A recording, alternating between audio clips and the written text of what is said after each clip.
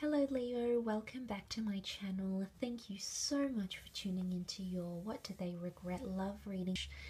We are going to be having a look what this person is regretting about you, your connection, and some things they may have done. This can be for Leo, Sun, Moon, Rising, Venus, and it can be an ex, it can be someone you've recently fallen out with, it can be someone you're no longer in contact with, but you might have had that strong romantic history, so this reading could be helpful for you. Don't forget to like and subscribe to the channel. It would really be appreciated.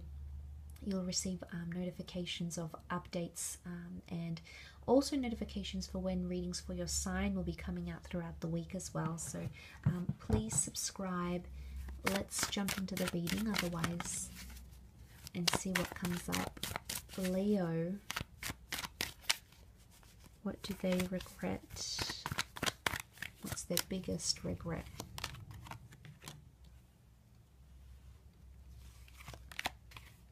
Okay, straight away I'm drawn to the fact that someone regrets moving too fast with the Magician. Okay, it's a very fast-paced energy. It's also, it also can be seen as manipulation here, so there could be someone here who regrets having manipulated you into something. Okay, strong notions of regret of walking away, okay, or saying something hurtful and then moving away. But the Five of Swords is like, you notice how he just looks back at the cards and he tries to pick up the pieces, but essentially they're walking away. So I really get the sense that someone, there's a lot of regret here, Leo, that this person either walked away too soon,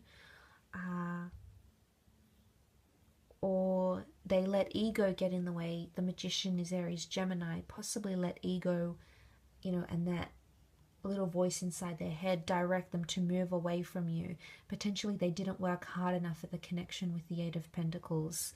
And I really feel like that fast-paced vibe, Leo. So this person, they acted in haste. They said something, without thinking, or they walked away without looking back, or they moved away, they moved out, they packed their things very, very quickly, okay, without having given themselves the time, without having given you time, and it's really thrown them off now. And I think they're looking back and they're trying to reassess where they went wrong. The Swords is communication and thought as well, so there's someone here who may have regretted and lost, losing touch with you. He's lost some of the swords, so there might be someone here who regrets losing your number, for example, or they regret losing touch, okay, or they regret not replying, or not truly opening up to how they really feel. I also get that there's a big regret here for working too much, or putting maybe in-laws, family members, friends' needs, wants, desires above yours, Leo. There's potentially regret here around that. Something about a family dynamic here could even be an asset, especially with these two earth cards. If it's not an earth sign, it could indicate money. Okay, so maybe money getting into the money, sort of stuffing things up a little bit, either being competitive with money, letting money get in the way, letting greed get in the way, even letting their work schedule get in the way of your relationship, placing priority on that. There could be some very big regrets. But the Magician, I see the Magician as the trickster, and he's sort of the player, okay, in the tarot deck. He does what he wants. He's a free agent. At least he acts this way, or she acts this way.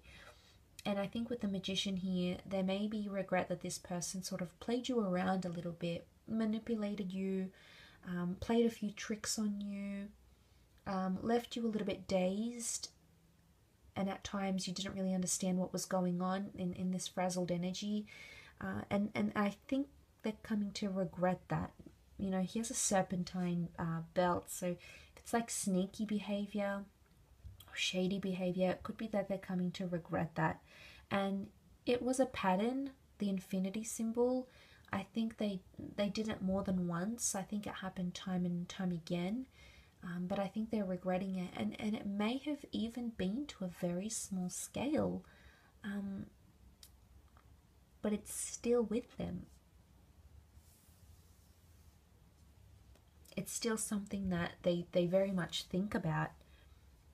Now, for some of you, it's that, for some, maybe it's that this person revealed too much too soon. The Magician can almost be seen like revealing his secrets in this spread, so it makes me think if someone regrets revealing things about them or things about their past or their history to you very quickly. So maybe they didn't take their time in doing that.